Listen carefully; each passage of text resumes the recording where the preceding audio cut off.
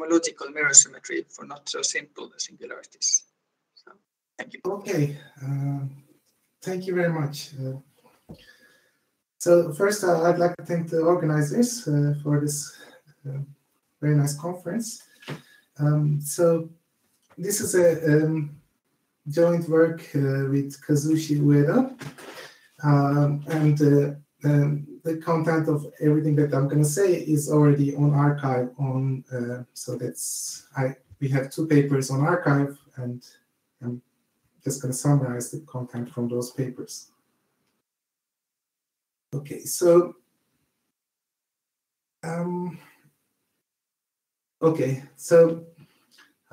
let me just first start with saying that there's this theorem of Futaki and Ueda from 2009.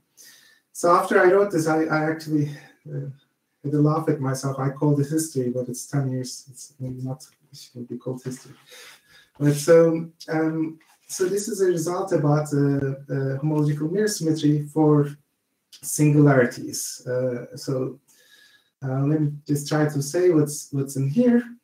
So on the left, we have the partial derived category of C2 with a stop given by this hypersurface. So this is a curve in C2. So it's used as a stop. So more traditionally, these categories are called Fukaya-Seidel categories, but now we are calling them partial derived categories because partial derived categories kind of generalized the notion of Fukaya-Seidel. And on the right, we have a matrix factorization category of C2 on C2 of this function x cubed plus y squared, but it's a graded matrix factorization, so there's a group gamma, which in this case is just a multiplicative group. And we have to look at graded matrix factorizations. What I'm describing here is an equivalence of both sides. And in fact, this equivalence is proven by constructing generators on each side. And the endomorphism algebra of these generators is just this A2 quiver. So this is a very special case of course, a much more general result that they proved, but I would like to focus on this particular one right now. So if it was just this one, it's a very simple computation of both sides. So this is exercise level computation, but actually the result is about arbitrary disjoint sums of type A and type D polynomials. So it's in any dimension. And I should also say that the B model categories were studied by Takahashi and Ueda a few years before.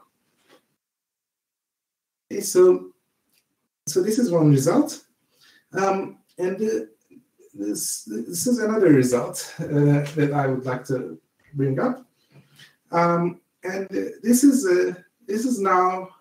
So previously we were looking at a partially wrapped category of C2 with a stop given by a hypersurface.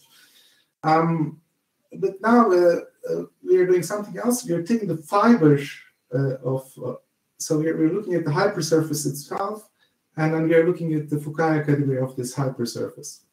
So just to connect it. So I think I'll be able to connect it to Toby's talk in several points, but this is the Milnor fiber of this singularity, right? And so on the left we are taking the Fukaya category of this, and when I say Fukaya category, I don't mean the wrapped Fukaya category, but compact Fukaya category here. So I usually distinguish between them by either putting an F or a W. So here all our objects are closed curves or inverse curves. And on the right, we have a B model category, which is perfect complexes on this rational nodal curve. And so it's explicitly given by this equation. And perfect complexes is maybe a scary name for saying complexes of vector bundles. So And again, this theorem we proved in 2010. And again, it's proven in the following way. We just choose generators on both sides. So on the left, we choose A and B curves, the obvious A and B curves. These turn out to be generators of this category. And on the right, we have their mirrors turn out to be the structure sheaf and the point sheaf. But what I want to emphasize is the relation between these two terms. So I'll describe this B in the next slide. So remember, the first result that I told you was about this A2 quiver. So I called it A, and it was a partially wrapped category, right? And the second result is about this category B, which is the fiber of this partially wrapped category. It's the Milnor fiber itself, and but then so even though these results were proven somewhat independently, there is an interesting relationship between them. So that's what I want to explain. In fact, as soon as I write these algebras here, I believe it is somewhat clear what the relationship is. So if you don't read, so if you look at just the quivers themselves, it's the doubling of A, right? So we just add an arrow on the other side of degree 1 in this case, because we are working with complex dimension 1 symplectic manifolds. And in fact, this algebra here, if you don't consider the A infinity structure, it's what's called the trivial extension algebra. I don't know. Sometimes it's called cyclic completion.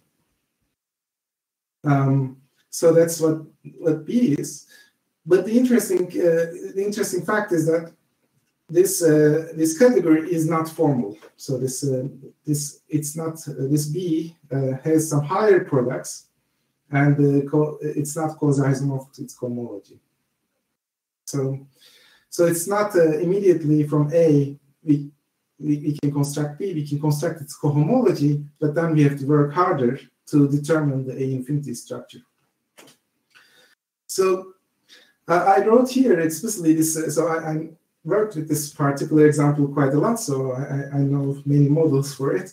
And this is a particular A infinity structure that gives you the right answer. So since people like explicit computations, so I wrote it here. But you should always think that whenever somebody gives you an infinity structure, there's an infinite gauge group acting on it, right? So it's kind of maybe two people gave you an infinity structure and you want to match them. It's a hard work to match them because somehow I made a choice here among infinitely many possible choices. Right, so you shouldn't take this particular formula that seriously. Yeah. Okay, so that's so we are going to explain this infinity structure much more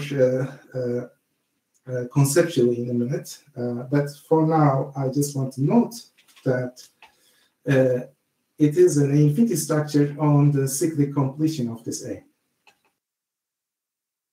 There is also a dual story, so an infinity causal dual story, which is about wrapped categories and coherent sheaves. So again, going one slide back. So this theorem was about Fukaya categories, so the compact Lagrangians and perfect complexes on the right. But since so in each side there is this alternative categories that we can consider, right? So on the left we can consider wrapped Fukaya categories, so it allows non-compact objects. And on the right, since this is a singular variety, we can consider coherent sheaves. And these are these are equivalent. Again, this is a version of mirror symmetry. But in fact, you don't have to work too much to prove this particular one if you know the previous one, because it can be obtained by an infinity causal duality in this case. And that will come up again. Any questions so far? No? So let me summarize what happened.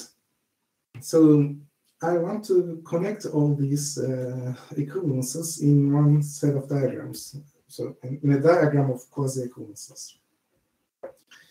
So the first one was this equivalence, and it was a matrix factorization category on the right, and on the left it was a partial wrap category. So this was on C2 on its side, and this is the result of Futaki-Ueda. Now,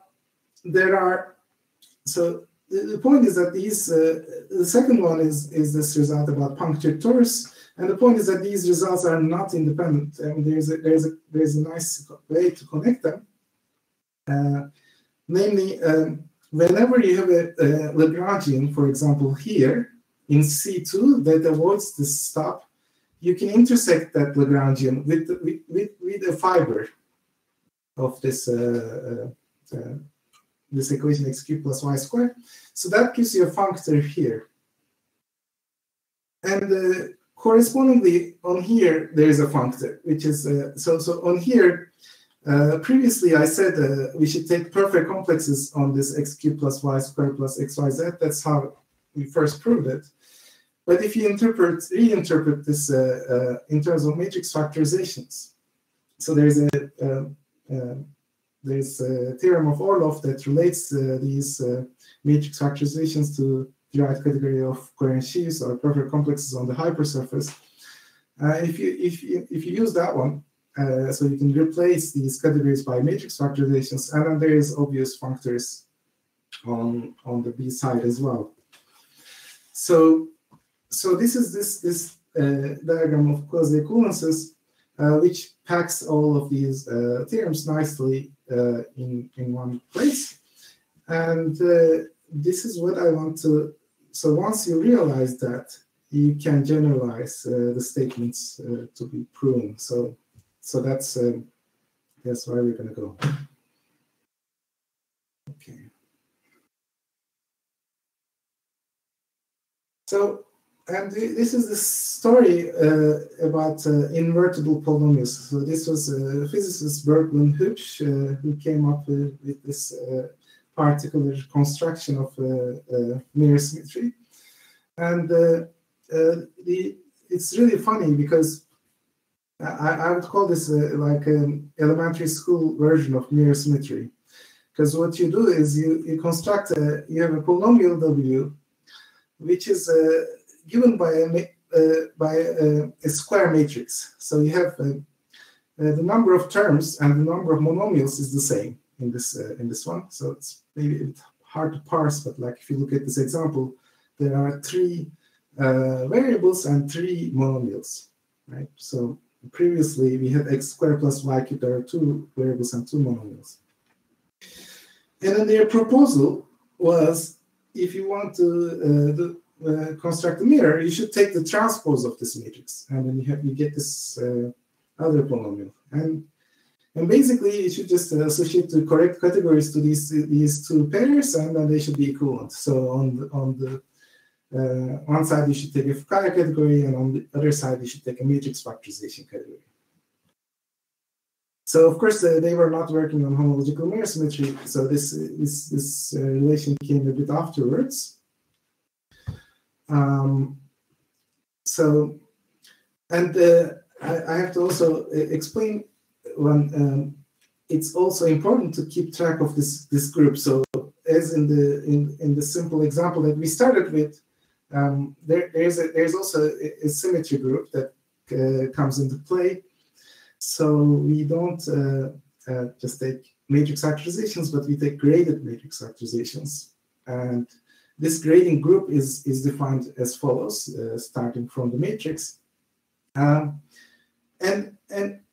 again, maybe if you have never seen this, it looks a bit mysterious, but it is not. It is the most. It's a kind of a diagonal symmetries of these polynomials. So these polynomials are all quasi-homogeneous, and this is a bit more than a C star action. It can be like extension of a C star by some finite group. But all of these are diagonal symmetries of this polynomial. Now, what we do is we take this transpose polynomial, but then we crucially add this product monomial. So this is maybe one of the contents of this talk, so I want to explain this. So here, I chose this n such that there's n plus 1 variables because I'm interested in the hypersurface defined by this, so the dimension of this hypersurface is n. Right? So and then this is a square matrix of n plus 1 by n plus 1, the square matrix. And the Bergman-Hübsch proposal is about taking this transpose. What we do here is we first of all increase the number of variables by 1. So I add an x0. W does not get modified, but I add this product monomial that includes this x0. Okay, so this is an important modification to make correct statements. So you have to include this x0. And then, so we figured out this the correct generalization of the initial story that I described. So let's go over this diagram once again. So now the top one is essentially the statement of what Futaki Ueda proved. But it's just I replaced so they didn't prove it for any polynomial, any invertible polynomial, but those that are kind of this Brisk-Korn form, and then maybe you can add some type D type polynomials to them. So the conjecture is that for any W you can do this, and in this part there is no modification. So the W and W check are just transpose of each other. So this is the Fukaya-Seidel category of W check, or you can call it partial wrap category with this hypersurface as a stop.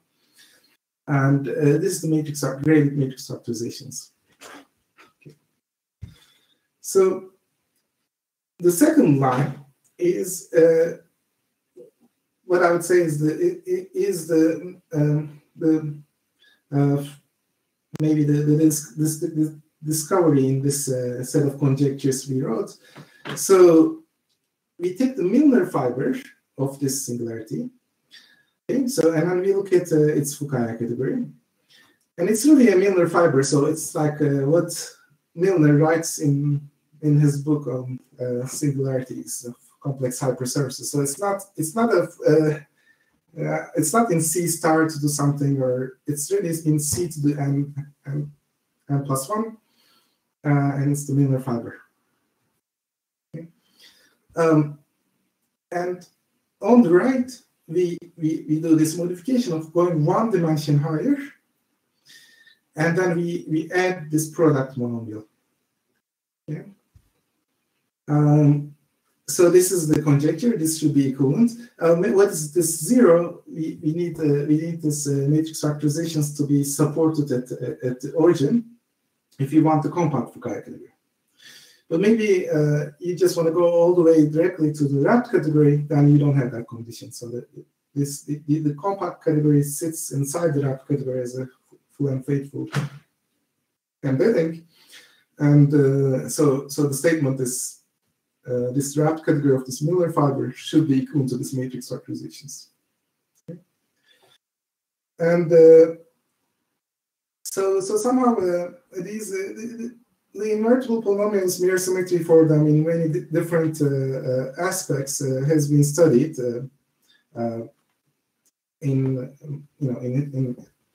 by a lot of people, and so somehow this is a way I could, Ueda and I could put all things known together, and this is kind of what we think should be true. So and I'll explain kind of the rest of the talk. I'll explain our method to prove this for the cases that we can prove, and I should also remark that so n equals to 1 case, the case of curves, so is actually the complete thing is known. So this is by work of Jack Smith, who's only related to Ivan Smith by being a PhD student of him, and Matt Haberman. So their first paper proved the first line, and Haberman's follow-up proved the second line. So, all right. So because of that, I will no longer talk about n equals to 1 case. So I will go higher dimensions. And I don't know, I included this slide so because I didn't see matrix factorizations discussed in the previous talks, but maybe it's known. So when I say matrix factorizations, you shouldn't be scared. So it's really, so you have this polynomial algebra, right? And we have two matrices with entries in this polynomial algebra. And the property is that when you multiply them, you should get the potential as times the diagonal matrix, right? And a little bit more carefully, you should be careful that these entries are homogeneous with respect to the group action. So the right hand side is not that scary, I would say. What about the left hand side? So there, I will explain what the methods that we use to compute. So they're a bit harder, but symplectic geometry has been developing quite fast now, and we have many tricks to apply. So we can actually compute these things in many cases. So this is what I want to explain. So again, F is the compact Fukaya category of this Milnor fiber, right? And W is the wrapped Fukaya category of this Milnor fiber. So how is it going? Is it, there's no questions? Is it clear to everyone, or is it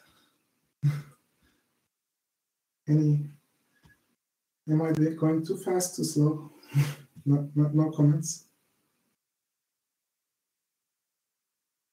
Okay, well, what can I do?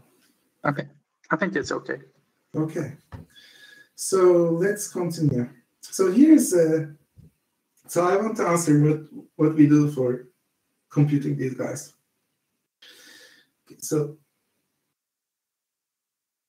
the first one is the difficulty is this A-infinity structure, right? So even in the torus case, in the punctured torus case I started with, you started with this A, and then you took a trivial extension algebra of A, but then there's this higher products. So how do you compute these higher products? So the fiber almost always says this higher products, and so that's a difficult thing to compute. So in here we used the method that was that we introduced in this in the punctured torus case actually. So that method turns out to generalize to higher dimensions. So and that I'll get to this, but basically what we do is from Futaki Ueda's result about these partially wrapped categories. So let's go back to the slide, right? So this first equivalence, we get some objects in the second side, but we need to determine the infinity structure to match. So we have generators in each side, we apply this functors to get to here, but then we have to check that the endomorphism algebras there are still quasi-isomorphic. So we can check that at the homological level very easily. The homological level, it's easy to show that these are trivial extension algebras. But then we have to determine the A-infinity structure. And as I said, the A-infinity structure, there's an infinite group acting on it. So the idea there was, even in the punctured torus case, was to construct a moduli of A-infinity structures. So rather than trying to show two things that are isomorphic, you first make a place where they live. And then that place hopefully is a finite dimensional place, and then there you locate them. So it's kind of this idea, which I will explain, reduces the difficulty into finite dimensional difficulty. So here are some references. So this idea was introduced in our paper about punctuators, but then it was generalized substantially by Polishchuk in the case of curves, but it's really this infinity deformation theory that goes back to Kontsevich and Seidel. So this one of the discoveries in this work with Ueda is that we can implement this idea in higher dimensions. So the answer to the second question is causal duality. So once we understand the first one, we put ourselves in this. So there are some assumptions here, but they work in many general situations where we use causal duality to say that if you know the equivalence for F, you can deduce equivalence for W. So of course causal duality is everyone is familiar in representation theory. So this was this particular way of relating F and W was introduced in my work with Etke and then generalized with Echo, but somehow on an algebra level, this goes back to work of Keller. I believe this is the first paper who introduced the idea of A infinity causal duality or DG causal duality. So there's a small remark that I have here, which is that, so this is our approach. I will explain our approach. This is from our paper. But since we wrote our paper, there's now several groups of people who are working on these conjectures. Here are the people that I'm aware of, and they all use somewhat different ideas. So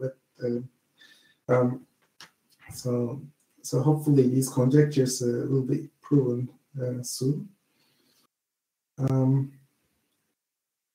So to explain this approach, I will first prove it for. I'll first prove these conjectures for simple singularities. Okay, so simple singularities are the following. These are the favorite polynomials of everyone. So this ADE singularities, they are known as Kleinian singularity, and the simple ones are stabilizations of that. So you just add some more squares. So these are known as the simple singularities. And in fact, one of them appeared in Toby's at the end of Toby's talk. So this, I believe he was doing n equals to 2 case here. So and in dimension 3. So this is this category that Toby described at the end will appear here as well. Okay, so what are we trying to prove? We are trying to prove that the Foucault category of the Milnor fibers of them, these guys, are equivalent to some matrix factorization categories. And what are the matrix factorization categories? They are obtained by taking these guys and transposing the matrix and adding this extra product term. Okay. So one thing that's nice about these simple singularities is you can see that as soon as you add one more term, well, you can see that all of them have z square in the end. So they're actually themselves stabilizations of lower dimensional ones. But so as I said, I want to work with dimension 2 and higher because the dimension 1 is settled and it's a bit different in that case. So you can see that all of these guys are stabilizations. And that allows you to say just that this polynomial plus this product term is actually right equivalent to this polynomial itself. So you can just apply some change of variables. It's an infinite one, but matrix factorization categories are just sensitive to formal neighborhood of the singularities by a theorem of Orlov. So in this case, our task actually gets simplified. We don't have this extra product term. These categories are equivalent. The right-hand side here is a kind of funny thing, because W has x1 to xn plus 1. So it doesn't have x0 in it. But this guy has an extra C, which is the x0 side. So this W does not depend on x0. Okay, so it's a matrix factorization where there's one extra variable on the domain. Okay. And that very fact allows one to show actually that this matrix factorization category is an n Calabi-Yau completion of the corresponding Dynkin, the path algebra of the corresponding Dynkin quiver. So there's, if you remember, there's, I could just throw away this factor, and that was the category that I was considering as part of this, the first equivalence of this Futaki-Ueda one. And that one is just the path algebra of the Dynkin quiver. Remember, in the very beginning, we started with the A2 quiver, right? So now if I add this extra variable, I shouldn't get anything substantially new, right? So it's just I put an extra on the domain. I put an extra factor. So in terms of algebra, what happens is you just get an n Calabi-Yau completion of this path algebra. So this is what's called Ginzburg algebra, and so this right-hand side is I just explained, and maybe I should explain left-hand side now. Okay, so so there's 50 people and nobody is asking any questions. This is kind of weird to. Yeah, okay. So, all right. So let's continue. So how do we complete the left-hand side? Okay, so let's see. So first, again, I'm discussing currently the case of simple singularities. So they're associated to some Dynkin quiver, right? And then the first part, the first line, is this result of Futaki-Ueda. So this is about the Fukai-Seidel category, this side, and this is the matrix factorization category. Of the dual polynomial, right? And both sides they're explicit computations, and what you get is the derived category of the corresponding path algebra of this Dynkin quiver. Okay, so this involves some machinery to compute, but I would say this is an easier category to deal with, right? So as you would guess from algebra as well, right? So the path algebra of a Dynkin quiver is somehow somewhat easier object. So, and the machinery that goes into here is some kind of dimensional reduction. So that's what Futaki-Ueda computed explicitly and showed this equivalence. So, as I said, they show this somewhat more generally. They can take any Briscoe-Pham, and they can add. They can make Thom-Sebastiani sums of those together with the n polynomials. So it's pretty satisfactory here, even though it's not the full conjecture. This line is already quite a lot for that. But the new conjecture, which is this Fukai category of the Milnor fiber, is checked in very few cases. So how do we do that? The idea is you take this equivalence and you take the generators. Remember, on the left-hand side, these will be some tymbals, right? And then you intersect those tymbals with the fiber. So you have a natural functor from from this category to this category. So you get some vanishing cycles.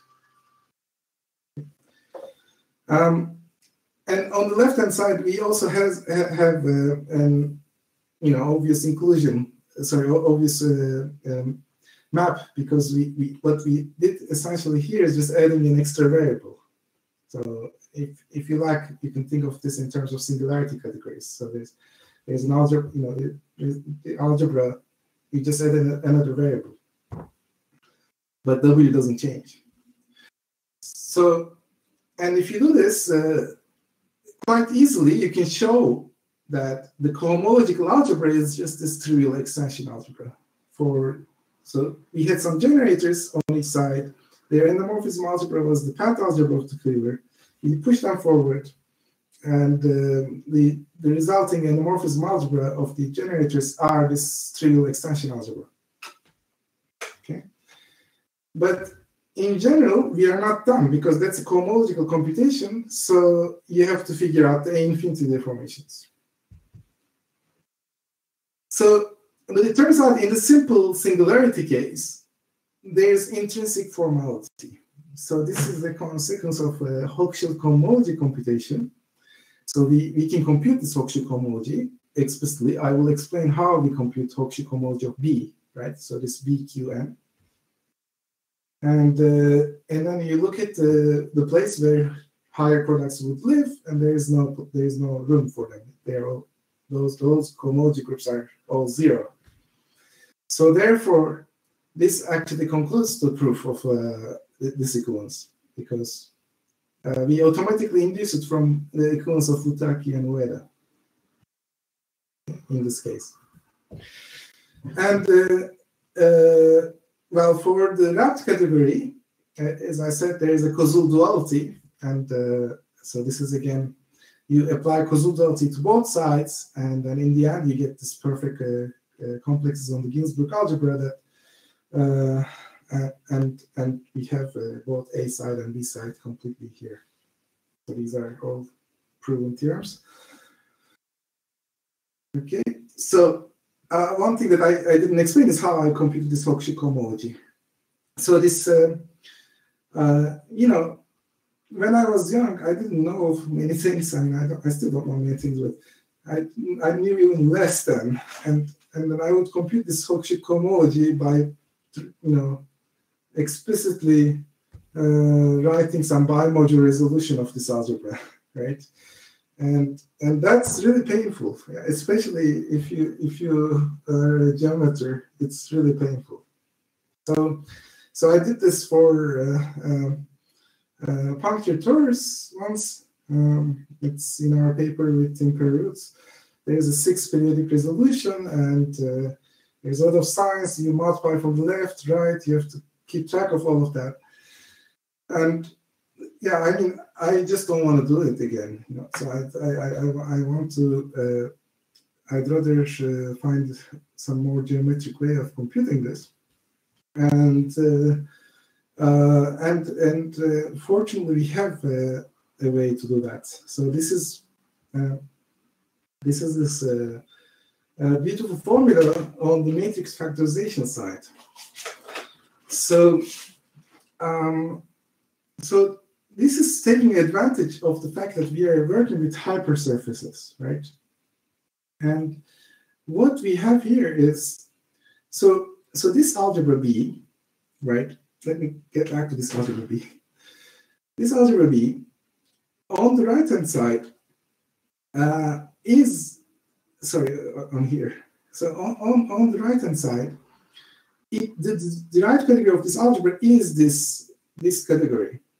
So there is no discussion about that, because I didn't do anything here. I added just an extra variable x0, and if you just compute, the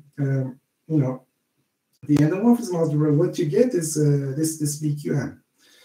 So the key point here is, instead of computing Hochschild cohomology of this BQN as just an algebra, it computes Hochschild cohomology of its derived category, and that you can compute using this matrix factorization category, right? And what did we gain? I mean, we turned this horribly non-commutative algebra into this commutative world, right?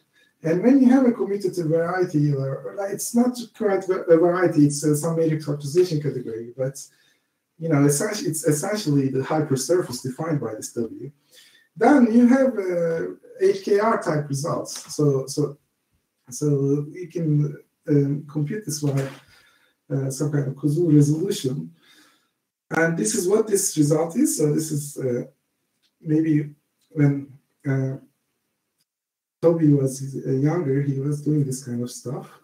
So so there's a formula for this Hokshik homology. And maybe a generalization is due to Ballard, Fowler, Katsakov. I'm not sure exactly what names to put there. But nonetheless, there is a nice formula here. So this formula is much nicer than it looks. So that's the first thing to understand. So I'm not sure I should go into all the details of this, but these are basically some Koszul complexes, and then these are some characters that keep track of the grading. And this is taking invariance with respect to your group.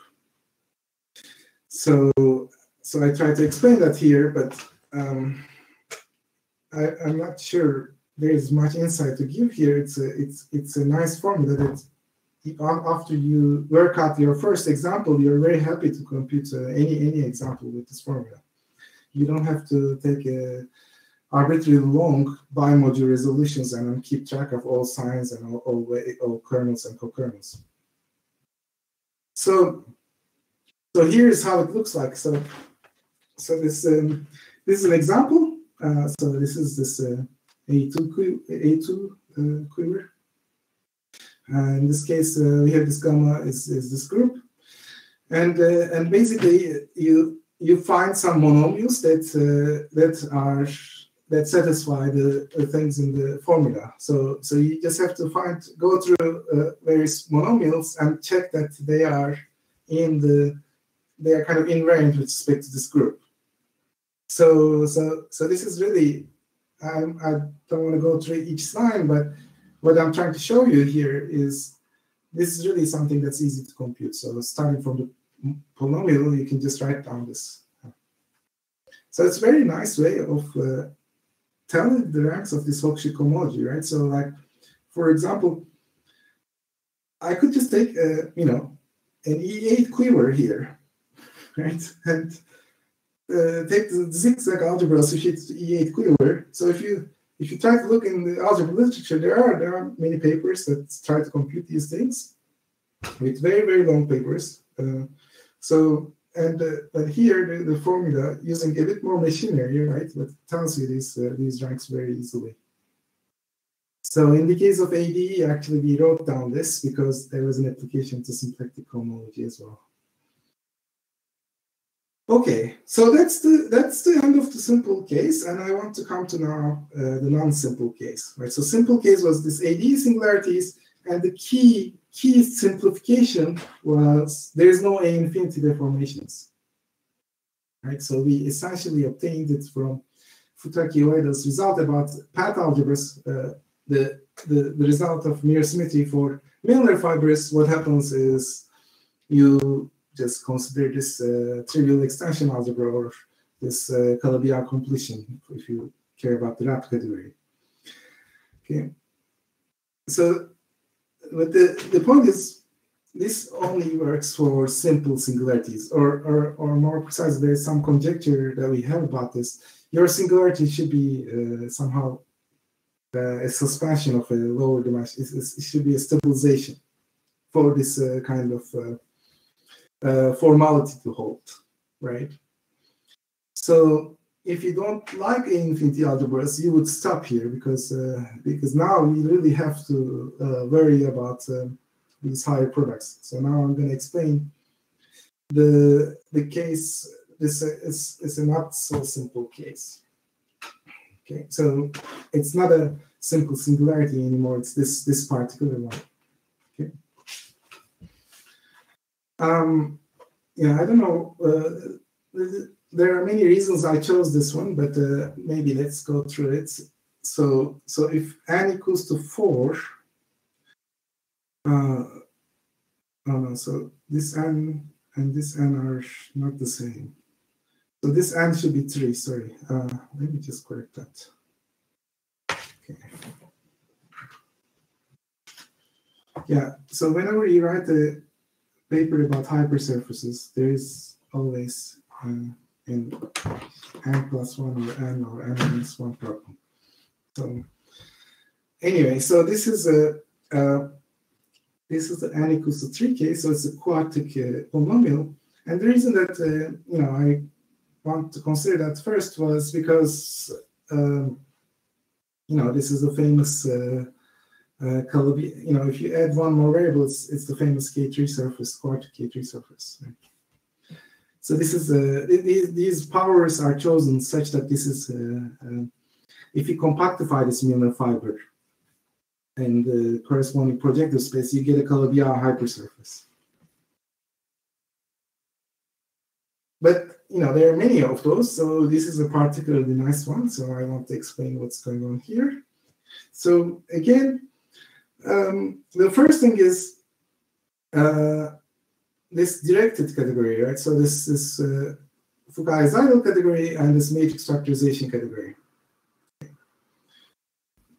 Right. So Yanki, can I just think of this as a tensor product of the? Yeah, exactly. So that says it is pretty simple, then, right? Yes. So this no, but we are not there yet. So we are not so simple refers to B, not A. Sorry. Okay, I see. Right. So A is pretty simple, and it's in fact it's just so whenever you have a Tom Sebastiani sum, your A type quivers, you just tensor them. So that's basically is part of Futaki-Ueda's result, and that's true in either side. So in either matrix factorizations or Fukaya-Seidel categories, there is some kind of Tom Sebastiani sum formula. So A is pretty simple, and A I take as a starting point. We have generators on its side, and anamorphism algebra is this one. But now let's come to B, right? What is B? So B, first of all, we now geometrically, as I said, it's not the Fukaya-Seidel category, but it's Fukaya category of fibers. So by the way, this I don't know, maybe some people are familiar with this terminology. So this A and B. So A is the category of vanishing cycles, and B is category of nearby cycles. Maybe that could help some people. So this B, now we intersect the vanishing cycle with the fiber, we get a we intersect the thimble with the fiber, we get a vanishing cycle. So those are a bunch of spheres, right? And we take the easy thing to say is that the cohomology of this is the trivial extension algebra. But what's not easy is the A infinity structure. So this A infinity structure does not come, and we can't immediately determine it from this equivalence. Okay. So there we introduce this idea. So this is a fun thing to do. So you have this B.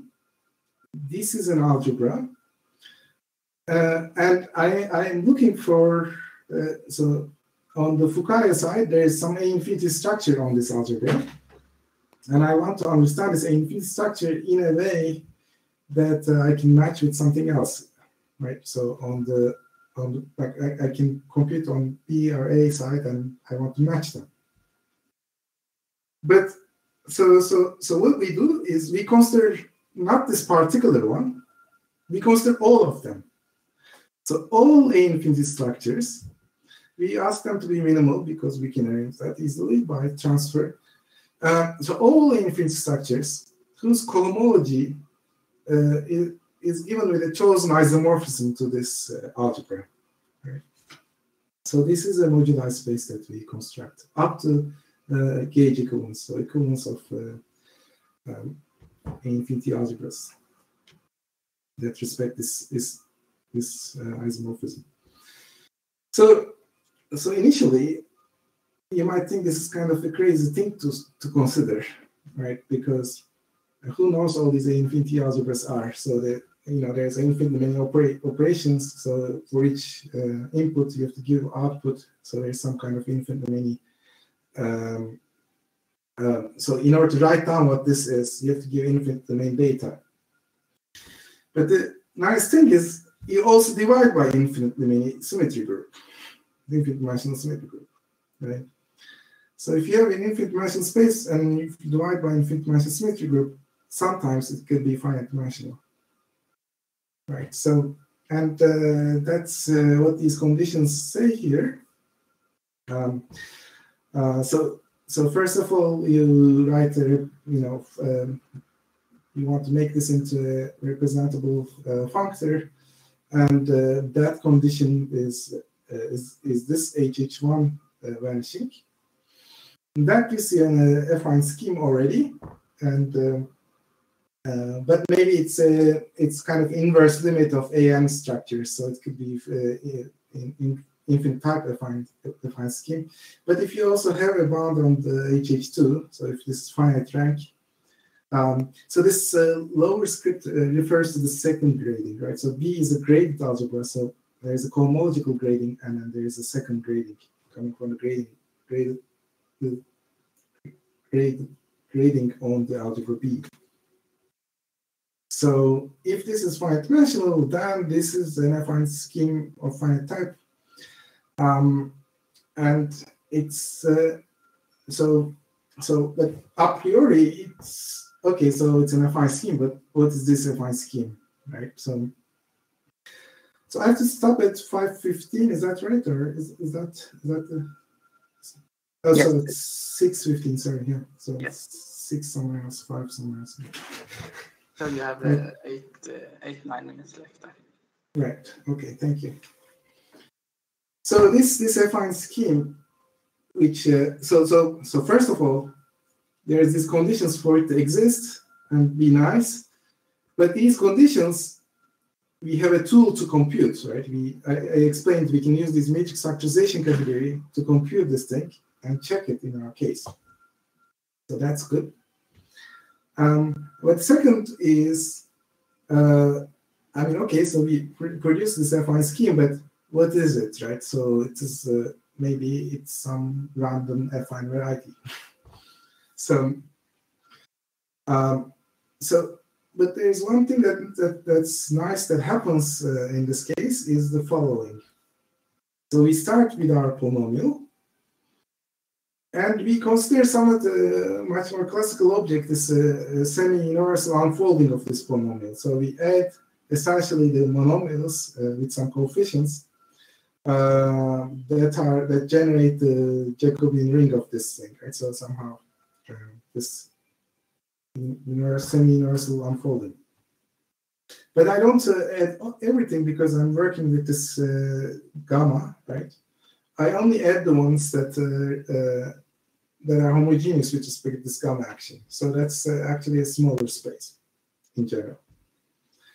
So in this case, this semi-universal unfolding, which is homogeneous with respect to this gamma, it turns out to have just two terms, u1 and un plus 1.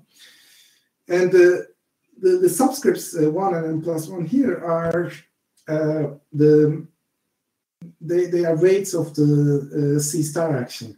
So since this is a quasi-homogeneous polynomial, its unfolding also has a quasi. It can be done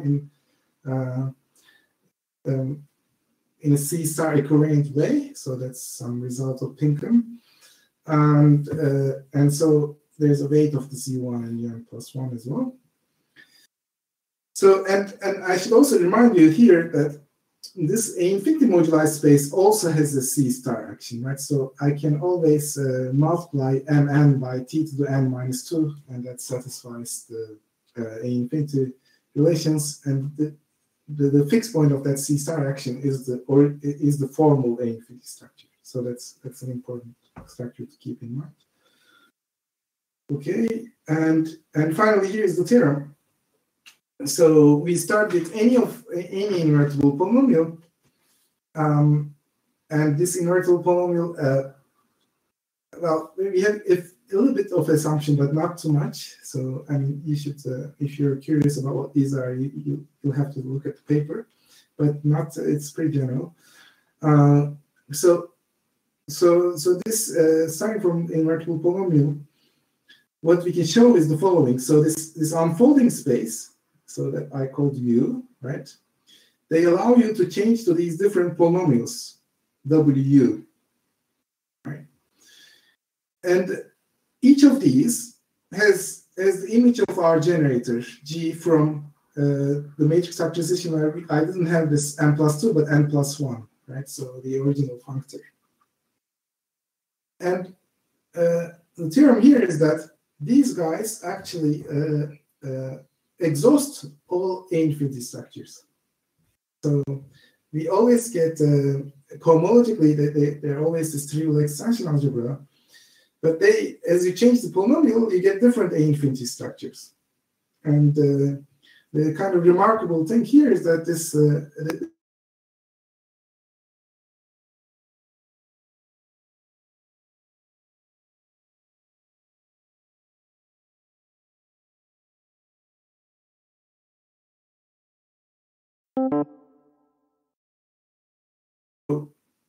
so a priori, this moduli space was some moduli of infinity structures, but now they're just parametrized by these essentially hypersurfaces defined by these polynomials corresponding to the unfolding of the original singularity.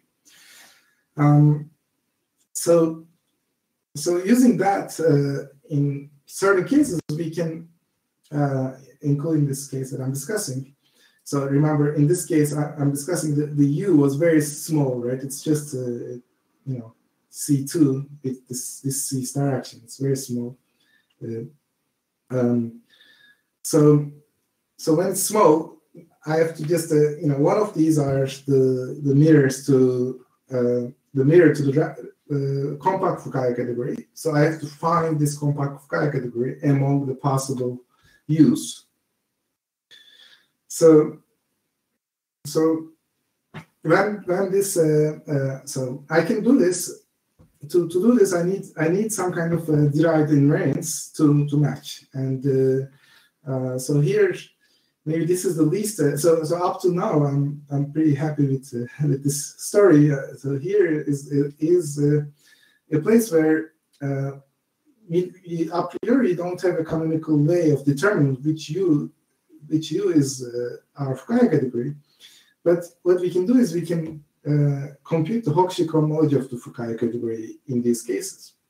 And in this moduli space, so in this moduli space, we can compute Hawkesbury homology of everything, and the one that there is only one of them that matches the Hawkesbury homology of the Fukaya category. So since there's only one of them up to this C star action, so we are done. We found our infinity structure. So and that one turns out to be this 1, 0. So the one that corresponds to our conjecture, where this is 1 and this is 0. So that's the infinity structure which matches our Fukaya category. Okay, so this is what I wanted to explain. I guess that's it. So I will finish by this quote by Shihoko Ishii. Somewhat mocking myself. Okay, so let's thank Yanki for this very nice lecture.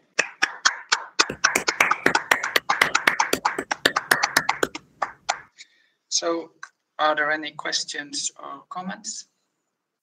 I see someone is typing.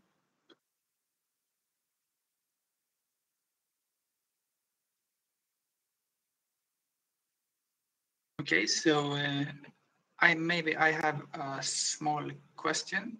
Mm-hmm. So you said that there was some equivalence between the perfect category of the Calabi-Yau completion and some matrix factorizations earlier for the Dynkin case. Yeah. And did I understand correctly that this gave you a very easy way of calculating the Hausdorff homology of the perfect right category. Yeah. Okay. Yeah. And in fact, this is written completely explicitly in our last paper. So for any and for any Dynkin quiver, we computed this because on the left-hand side, it corresponds to symplectic homology of this Milnor fiber, and that was not known for certain cases. So, so this kind of transferring to matrix factorizations and computing it allowed us to determine this symplectic homology. So it was an application to the symplectic side. But yeah, it is explicit formulas, so we computed explicitly. Yeah. I don't know if that was known purely algebraically, but if someone knows, they can comment, I guess. Yeah, I don't know either. But yes, are there any other questions? Can you maybe give some, like, for what kind of class of algebras do you understand these modular of A infinity structures? Is there some, what are the kind of known examples where you have some kind of nice and concrete answer? Yeah, so I have some known examples for many polynomials. So if you look at our paper, you will see lots of Hausdorff homology computations for this purpose. So this is, I just highlight one of them. And the interesting thing is, these moduli spaces are related to this. So for example, in dimension 1, this was this punctured torus case, right? That moduli space turns out to be the M11, so moduli of elliptic curves. In dimension 2, if we consider the Calabi-Yau case, that gives us these moduli spaces of lattice polarized K3 surfaces. So we have like very nice connection to Lowenhaus's work in that way. But we don't necessarily have to stop in dimension 2. We can go to higher dimensions, and then there's many moduli of Calabi-Yau varieties with some extra polarization. But so this theorem applies, and so this gives many new moduli spaces, and it's also interesting because you can change the generators as well. So you don't have to. There's some conditions on this algebra B. They are always pushed forward from this directed category, right? But that's essentially it. And then, so as you change the algebra, the moduli space does not change. So you can consider the same algebra. These are finite dimensional algebras, right? And moduli of infinity structures on them, and then the moduli spaces are the same because they get identified with this unfolding space. Okay. Yeah, I mean, I don't know if I can give you. Yeah, I don't think I can give. If you tell me an algebra, what's the moduli space of infinite structures on that algebra? But these ones that come from invertible polynomials are related to moduli of Calabi-Yau varieties, which are with some extra polarization. Okay.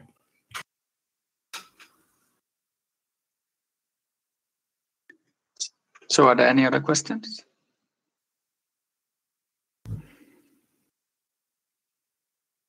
That doesn't seem to be the case, so let's thank the speaker again.